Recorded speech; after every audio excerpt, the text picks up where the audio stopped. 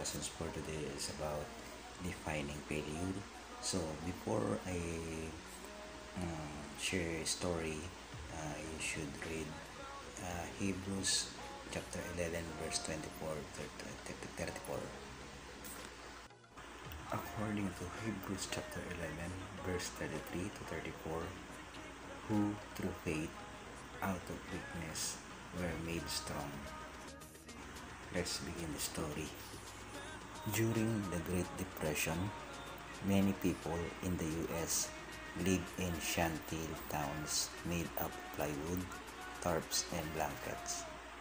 These decrepit dwellings, known as Hoovervilles, house those who has been evicted from their homes.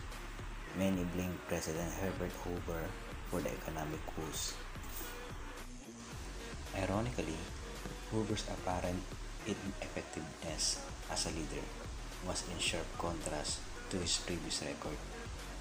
Earlier, Hoover's expertise in geological engineering led to successful mining projects in Australia and China. He also effectively spearheaded humanitarian efforts. But when the stock market crashed in October 1929, President Hoover was in circumstances beyond his control. He would be forever tied with the economic depression of the 1930s. One major fiasco, however, does not mean one's whole life is a failure. What if we remembered Abraham only as a deceiver? According to Genesis chapter 12 verse 10 to 20. Moses as disobedient to God, Numbers 20 verse 1 to 13, or David as a murderer in 2 Samuel chapter 11. Despite their sins, these men are remembered for their persevering faith, who through faith out of weakness were made strong. That's from Hebrews chapter 11 verse 33 to 34.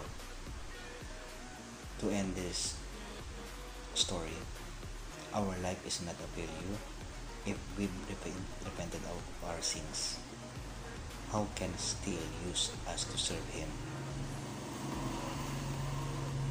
That's according to Dennis Fisher. And according to Dr. Dehaan, the lessons we learned from our failures are lessons that help us succeed. And if we are wise and heed them, then failure is just what we need. And success often rises out of the ashes of failure. Thank you for listening. Hope it give you a lesson for this. See you soon, and God bless you all. Stay safe always. The pain I felt is paid for, all is said and done.